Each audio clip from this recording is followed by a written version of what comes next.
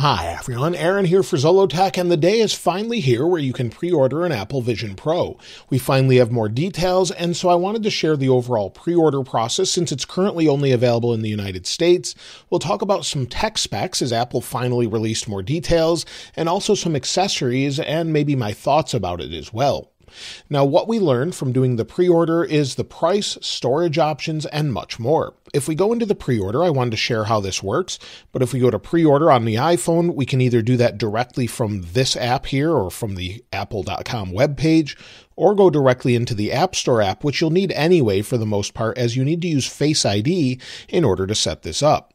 So as you can see here, it says pre-order Apple Vision Pro, and if we scroll down, it says get started.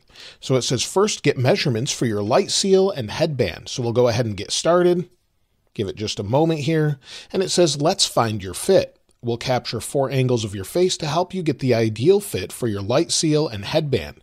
This works just like what you would do when you go to set up maybe Face ID for the first time. We also have accessibility options if you don't want to use Face ID, so you have that option as well. We'll go ahead and get started, and you can see it centers your face just like Face ID. We'll give it a second here to lock on, and it's taking a moment. There we are. Then I have to look to the right, to the left, and it says follow the arrow. There we go. You do this twice. So we'll tap continue. And again, position your face. It locks on. Do the same sort of thing.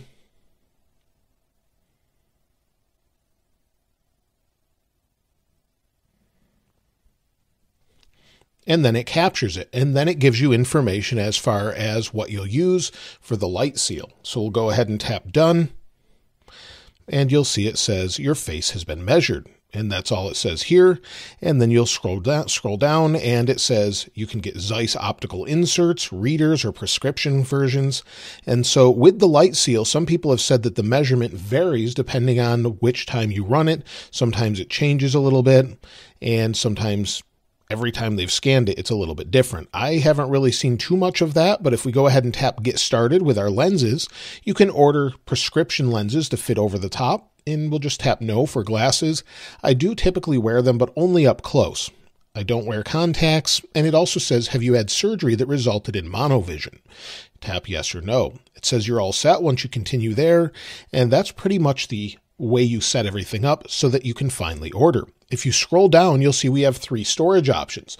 Originally, we knew that the price started at $34.99 US and came with 256 gigs of storage. However, we have a 512 gigabyte and 1 terabyte option that goes up to $3,899. So very expensive upgrades as far as the overall memory or storage. And if we scroll down, of course, you can buy it here or finance it. And if we buy, scroll down again, you'll see AppleCare is $500 or $24.99 a month. There's also a $300 deductible, so I'm not sure if this is worth it or not. If you're very prone to dropping things, especially that front glass, well, then maybe you would want this. You can, of course, probably add it afterward as well. So we'll tap no AppleCare for now, and you can actually see it's been pushed back to February 3rd at the Apple Store to pick up, or March 1st to March 8th. So that's actually not too bad, but it is available the day after the release at my local Apple Store. So that's pretty odd since the shipping date has actually slipped quite a bit. Now, as far as anything else, well, we have a lot of information as far as its tech specs. Let's move over to the iPad as it's a little easier to see. So on Apple's website, if we go to tech specs, you'll see here it gives the capacities and also talks about the displays. So it says 23 million pixels, 3D display system, a micro OLED, and it says 7.5 micron pixel pitch at 92% DCI-P3. And it supports refresh rates 90 Hz, 96 Hz, and 100 Hz. So not 120 Hz, but it's supporting up to 100 Hz. It also supports playback at 24 frames per second or 30 frames per second. It doesn't mention 60 frames per second anywhere. Also, you have video mirroring. That goes along with that new option that we have in iOS 17.2, where if we go down, we go to General, then we go to AirPlay and handoff, we have AirPlay receiver. Stream or share content from Apple Vision Pro to your iPhone. So if you have that turned on, you can then actually stream the information to your iPhone or iPad so that you can see it there. So that's a way you can actually record it and share what you're seeing with other people. Also, if we scroll down, we know it has the M2 chipset, and it is the higher end version of it. So it has an 8-core CPU with a 10-core GPU and 16 gigs of RAM. Again, it has 256 gigabytes of storage to start. Of course, we have the cameras. They just call them stereoscopic 3D main cameras with spatial photo and video. And it says they're 18mm f2.0 apertures with 6.5 stereo megapixels. So I don't know if that means 12 total and they're splitting that from eye to eye or something like that. Also, we've got a bunch of other sensors, as you would expect: high-resolution main cameras, 6 tracking cameras, 4 eye tracking cameras, true depth camera, a LiDAR scanner, 4 inertial measurement units, flicker sensor, and ambient light sensor. It has optic ID to look at your iris to sort of unlock everything. And then, of course, we know that it has spatial audio. The battery, as they've said before, allows for 2 hours of use or 2.5 hours while watching video. And it has Wi-Fi 6, but not Wi-Fi 6E. Most people won't notice this, but that's something that's a little odd. It also has Bluetooth 5.3. So that's all of that information, but the other thing is how much it weighs. They've actually decided not to show how many pounds it is, but rather ounces. So 21.2 ounces to 22.9 ounces. So almost 1.5 pounds or 1.25 pounds, 1.32 pounds or so. So it's fairly heavy, as many people have actually stated. Some people seem to notice it, some don't.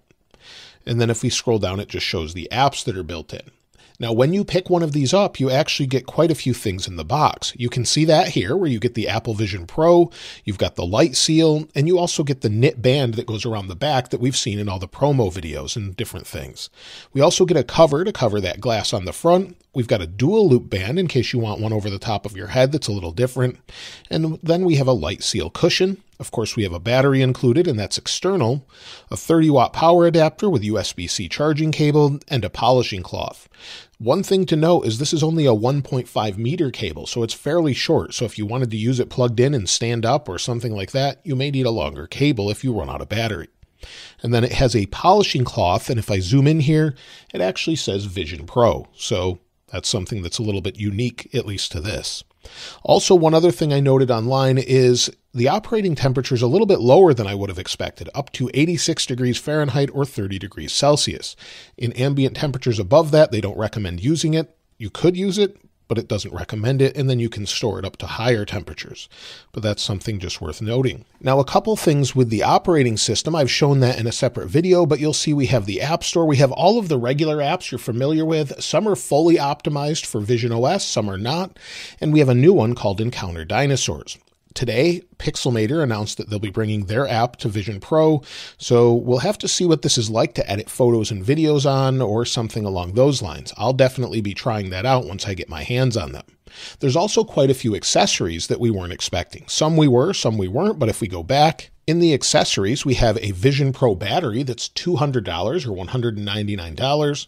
We also have the Vision Pro travel case that's $199. So this is fairly expensive, and you can see the case here where we go through. It has like this bag that goes around the outside edge of it once you've sealed it up, if you want to keep it waterproof, I suppose. But $199. Spigen or however you want to say that, actually has their own case available that's under $100. So there are a couple options available for it, but Apple's only selling this one on their website. If we scroll down again, we have those Zeiss optical inserts you can add afterward. The Apple Vision Pro Light Seal is also $200, which seems to be quite a bit. And then the Belkin battery holder. Many people predicted this, and you can see the battery holder here where it just holds the battery in place. It's $50 or $49.95, and you'll be able to hold the battery and clip it on a belt or a pocket instead of putting it in a pocket. So not necessarily something you have to have, but it's nice that there's that option for it. One thing to note is that there is no Netflix, YouTube app, or Spotify that is native to Vision Pro. For some reason, they're not supporting it, even though they do on MetaQuest and other places, but so far there's no plans to bring those apps to that device. Hopefully they will, especially YouTube, but you can use Safari instead. One other thing I wanted to share is if we go back to Apple's website and we go to Vision, one thing I would definitely encourage you to watch is if we go to Apple Vision Pro and tap Guided Tour at the top, there's a really nice video about sort of going over how it works.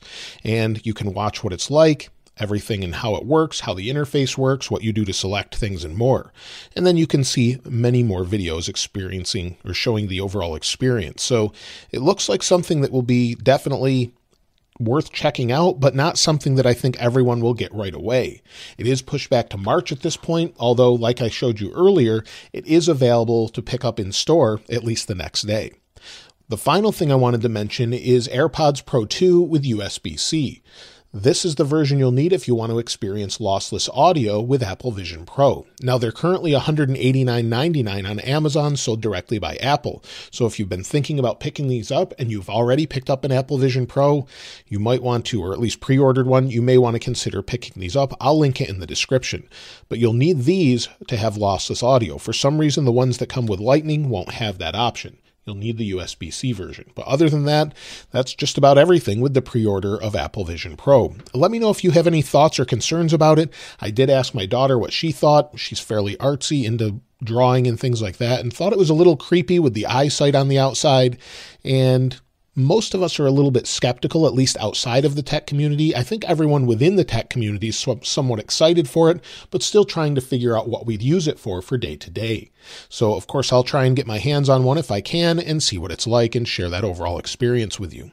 Of course, I'll link this wallpaper in the description like I normally do. And if you haven't subscribed already, please subscribe. And if you enjoyed the video, please give it a like. As always, thanks for watching. This is Aaron. I'll see you next time.